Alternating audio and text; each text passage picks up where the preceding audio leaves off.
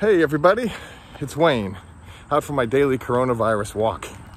And I have a message to share with you from Mandino, the author of a book called The Greatest Salesman in the World.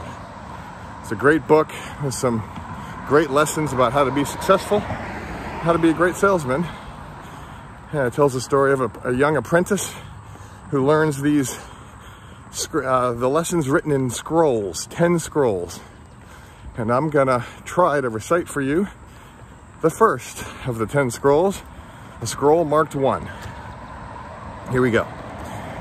Today, I begin a new life.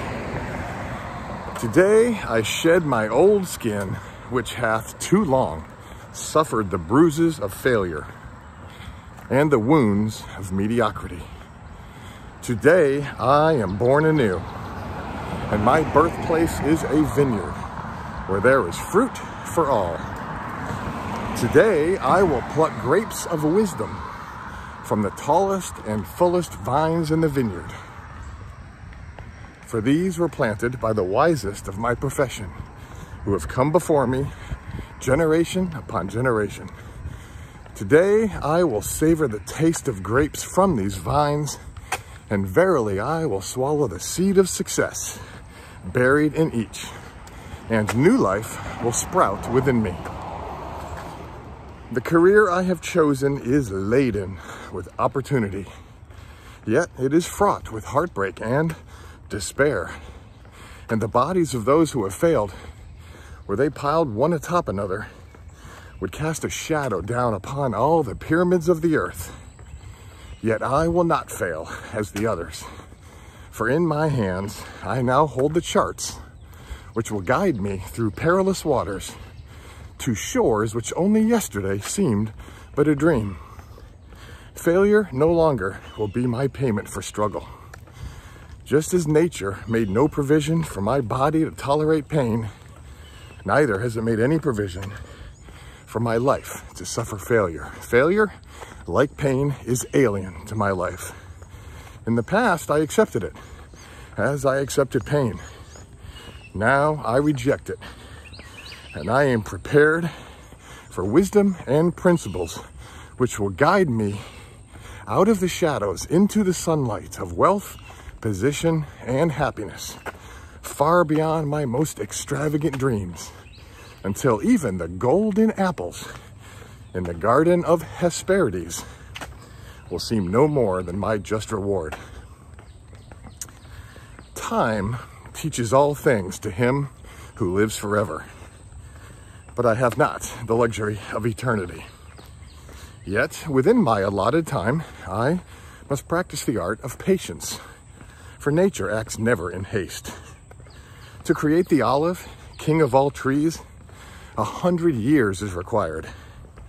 An onion plant is old in 9 weeks. I have lived as an onion plant.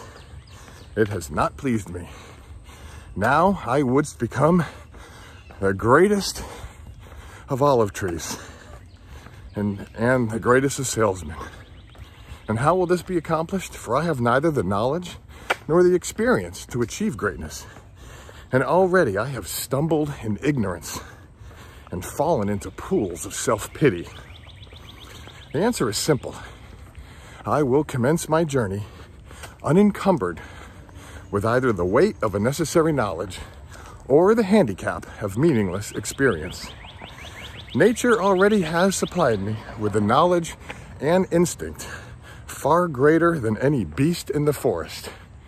And the value of experience is overrated, usually by old men who nod wisely and speak stupidly. In truth, experience teaches thoroughly, yet her course of instruction devours men's years.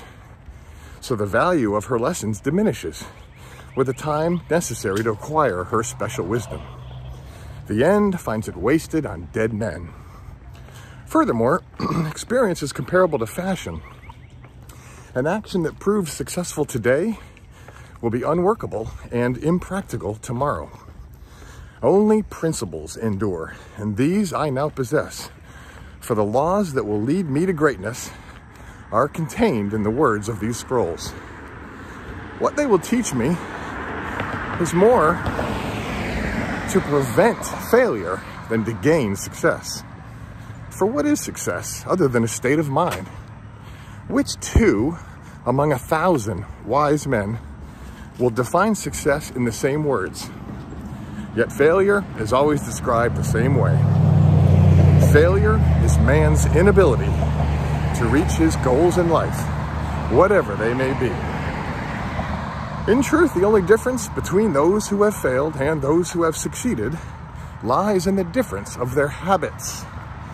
Good habits are the key to all success. Bad habits are the unlocked door to failure.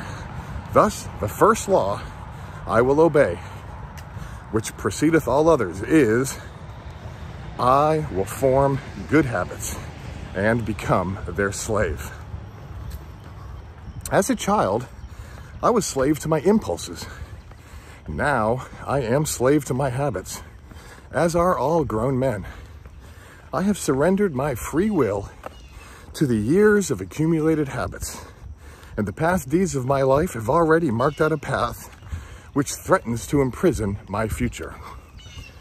My actions are ruled by appetite, passion, prejudice, greed, love, fear, environment, habit.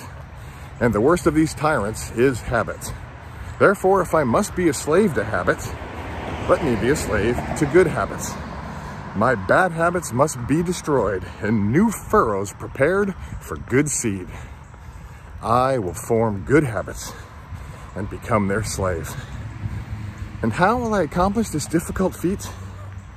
Through these scrolls it will be done. For each scroll contains a principle which will drive a bad habit from my life and replace it with one which will bring me closer to success. For it is another of nature's laws that only a habit can subdue another habit. So in order for these written words to perform their chosen task, I must discipline myself with the first of my new habits, which is as follows. I will read each scroll for 30 days in this prescribed manner before I proceed to the next scroll. First, I will read the words in silence when I arise. Then I will read the words in silence after I have partaken of my midday meal. Last, I will read the words again just before I retire at day's end. And most important on this occasion, I will read the words aloud.